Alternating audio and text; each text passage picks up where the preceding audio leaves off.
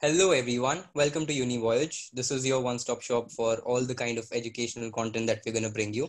Here today we have a very special guest with us, Mr. Vedant Jain, who's cleared the IIT JEE and is now studying at IIT Madras. We'll ask Vedant Jain to introduce himself and then we'll dive right into the questions. Yeah, Vedant. Hi, I'm Vedant. I'm from Mumbai. I come from an ICSE background. I've studied in CNM school. And growing up, I didn't have any particular interest. Just like any other kid, my dream profession used to change periodically, ranging from like a doctor all the way to an astronaut. I think that's pretty normal for kids. And but after a point, I wanted to do automobile engineering because let's face it, every other guy has a fantasy about cars. So that's where the engineering aspect came into my life. And right now, I'm a freshman for a BTech program at IIT Madras, and I'm really happy to be a part of this interview. Thank you. All right. That's wonderful. Okay, so firstly, congratulations on getting in IIT Madras. Secondly, obviously, I mean, 1% of the people actually clear JEE. So you must have thought of some backup plans, or you can guide our viewers as to what all exams were you planning to give on, and what all exams should an ideal engineering aspirant should plan on giving. So yeah, what were your like backups, or what other exams were you aiming for? Okay, so when I started studying, it wasn't just for an IIT. The basic idea was that I'm going to be having entrance exams right after I finish my 12th grade, right? So, to be very honest, preparing for an exam like JEE pretty much covers up the entrance exams for all other colleges, like BITSAT, which is for BITS Pilani. Then there's MHT CET, which is for all colleges in Maharashtra, or for some private colleges like Manipal and VIT, which is Vellore Institute of Technology in Tamil Nadu. And the difficulty level of JEE Advanced is naturally the highest among all these entrances examinations. So preparing for something tough will automatically help in clearing the easier entrance examinations. So during my preparation time, I kept my focus primarily on JEE. And apart from JEE, the other backup options were BITSAT, which is for BITS Pilani, and CET. And CET also, my plan was basically to look at colleges offered in Mumbai, which is like VJTI or maybe DJ Sangvi or ICT. So I think the main focus right now for people aspiring for JEE, apart from that, should be BITSAT, because BITS Pilani is like, maybe there are like top 6 7 IITs, and then BITS Pilani comes higher than a lot of the newer IITs. So BITS Pilani is a very good option, and it's private, so I think it's in the comfort zone of a lot of people. And for people who are in Maharashtra, CET is a very good option. And if not CET, they can still look forward to private colleges like SRM or VIT or Manipal. All right, that's wonderful. And another question would be that how did you actually went through your preparation? As in, you obviously must have joined some integrated coaching classes or something like that. And how did you go on about your preparation for JEE?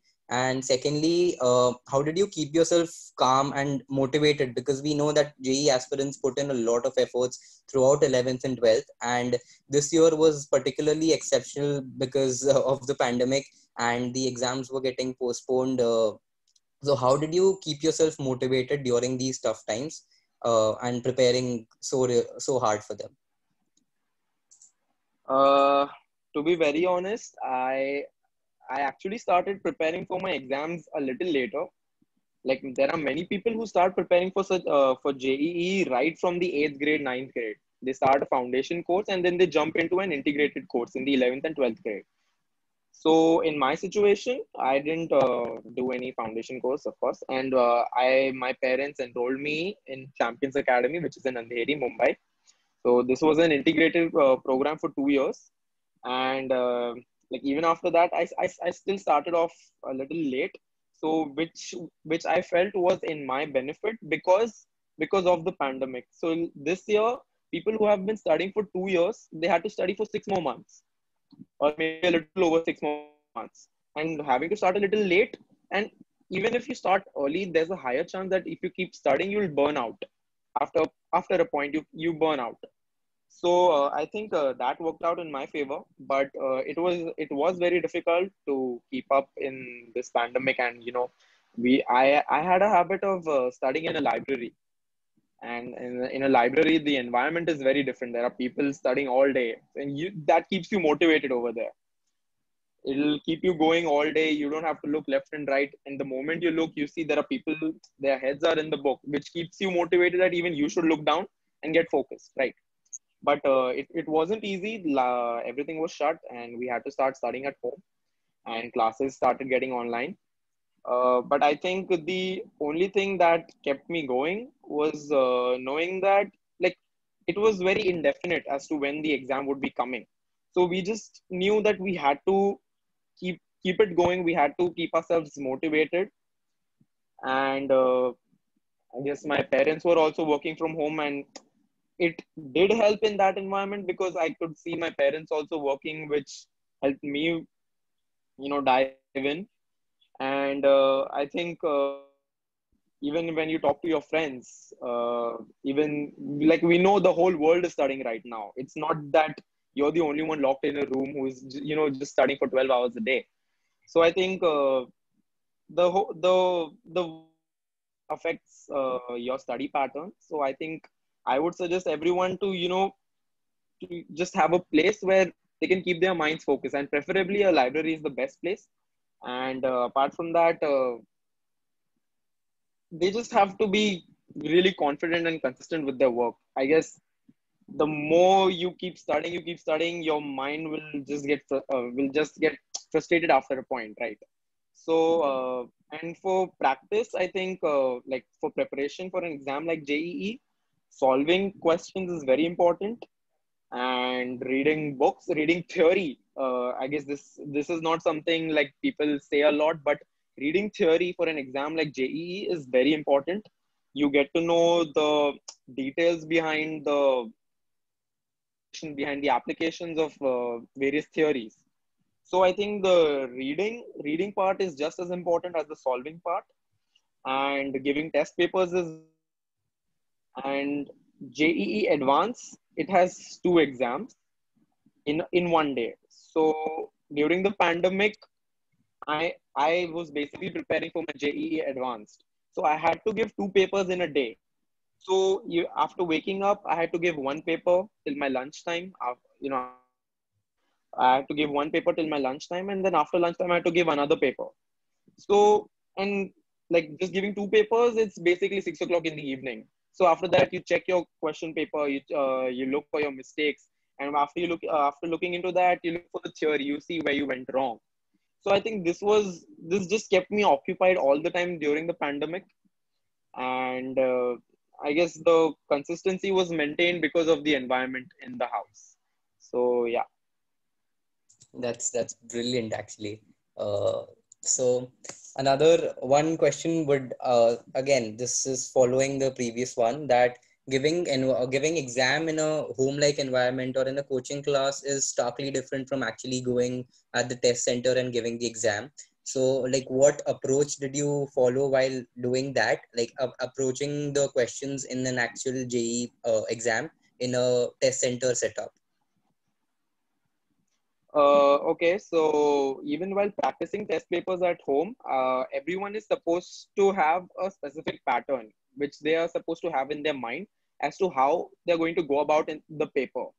So usually the protocol is to start with chemistry, and then people either jump to mathematics or physics. So chemistry is a lot of fact based or knowledge based. So chemistry requires a lot of mugging up, like not just mugging up. There's mugging up also, and there's application also. So chemistry is a lot fact based, and it's easier to score. So I think everyone starts with chemistry, and I personally jumped to mathematics after chemistry in my examination, because math is something you can only get from practice. The more you practice, the better. And maths is just you think and you proceed. It's basically a lot of manipulation about how you can manipulate the question and get the answer. And physics is where the theory kicks in. You need to know the theory, like A to Z theory. You should have it in your head, because from the theory you'll be able to read and understand the question, and that's how you'll apply the concept in that particular question to get the answer. So for my examination, I started with chemistry. I jumped to maths, and then I went to physics. And during this time, I used to start with questions which I knew I could solve easily, because there's also a time crunch in the examination. So it's better to first attempt the questions which you know you'll be able to solve, and then mark the questions which you think you'll be able to solve, but you're not getting it right at that time because of the pressure. So you should mark those questions, and you should jump back to them after you finish all the questions you think you've done correctly. So I think that should be the general approach for everyone to to crack the exam. All right, that's great. And another, like, diverting from the JEE aspect, you obviously must have you've secured a really great rank in JEE and have approached a lot of universities and must have spoken on, researched upon a lot of other universities as well before taking admission into IIT Madras. So, what should an ideal engineering aspirant look for when he decides his dream university, or when he decides the university that he wants to go? Obviously placements and stuff is a big part of criteria that people and especially parents keep in mind while selecting top institutes like IITs or IIMs.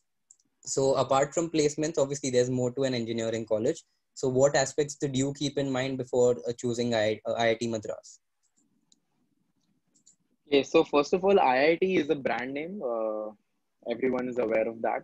So I don't think, like, if anyone aspires to do engineering, IIT should be their top priority. That's what I feel, because IIT is going to base, apart from the brand name, apart from that respect that you're gonna get after being an IITian, apart from that, the overall development that happens in a college like IIT, this is something that you'll not get in any other college in India. So IIT offers basically an all round development apart from academics. It'll give you a cultural diversity. Right, you can enjoy the festivals that the college hosts. Not just there are tech fests, there are cultural fests, dance, music, singing, like you name it, and it's going to be there. And apart from that, for sports enthusiasts, it's the best college. One of the best engineering colleges in the country. And if not IIT, the main aspects that people should look forward to while selecting a college should be the alumni network. The college should basically have a legacy. And IITs are very old. IITs or BITS Pilani, these are very old colleges. These have very strong alumni networks, lots of graduates from these colleges. And these graduates are spread all across the world.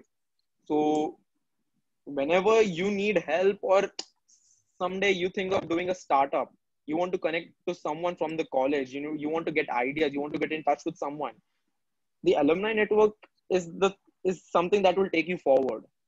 And and frankly, colleges like IIT, they they have such a tough entrance examination. So you know that the type of people coming into a crowd are going to be highly intellectual. So another key point to note here is that apart from alumni network, the peer group in your college is something is something that is going to develop you for all those 4 or 5 years that you're going to be there in the college for. These are the people who are going to help you move forward in life. They're going to give you ideas. They're going to develop your mind. They're going to train you, right? And they're going to help you develop skills. And these are the people you can have the best memories with. Apart from just the fun stuff, these are the people who are going to take you forward in life.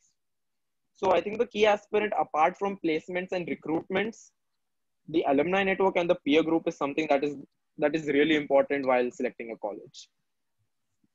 All right, yeah. So adding to that alumni network point, I'd like to point out that this year, in fact, because of the pandemic, there were major job losses, and unemployment in India is currently at its peak.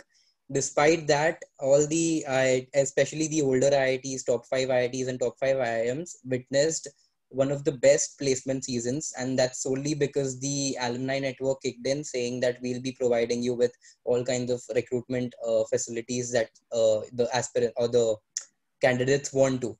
So I guess a strong alumni network definitely helps a lot. So now, Yeah. coming to the question that what would be your message to the JEE aspirants? You've touched a lot upon this aspect in your previous answers as well. So, like, what would be like your final word to the or to a person who's preparing for JEE?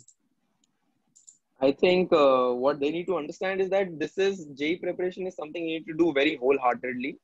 This is something that will take a lot of time and effort, and you need to be very consistent. And to be consistent in your work, you should feel it in your heart or your brain that this is something that you want. So till the time you don't have the motivation that this is something that I want, it's going to get a little difficult. But if you have a fire like that inside you, I don't think cracking JEE is something undoable. It is very much doable, and you just need to work hard and be consistent with your efforts. That's all. Brilliant. So, like the final concluding question is that how excited are you to actually go to IIT Madras? Currently, obviously, the online method is not that convenient, but how Yeah. excited are you to actually go on campus? I'm pretty excited. The campus is huge. It's around 620 acres, which is really huge. There's a national park. I mean, apart from the campus brilliance, the type of facilities that they offer, the type of cultural festivals that they offer. This is something that I'm looking forward to, because in a city like Mumbai, you don't get to see festivals right at a school going time. So I think the campus life and the hostel life, this is something that everyone should experience in their life, and this is the part I'm looking to enjoy the most right now. So I'm really excited to go to campus. That's great actually. And so thank you so much, Vedant, for joining us on this interview. And thank you everyone for tuning in. And make sure that you guys do like and share this video as much as possible to all the aspirants that you can. And please do make sure to subscribe the UniVoyage channel. And we'll be coming up with a lot more interviews very soon. So thank you so much, guys, for tuning in.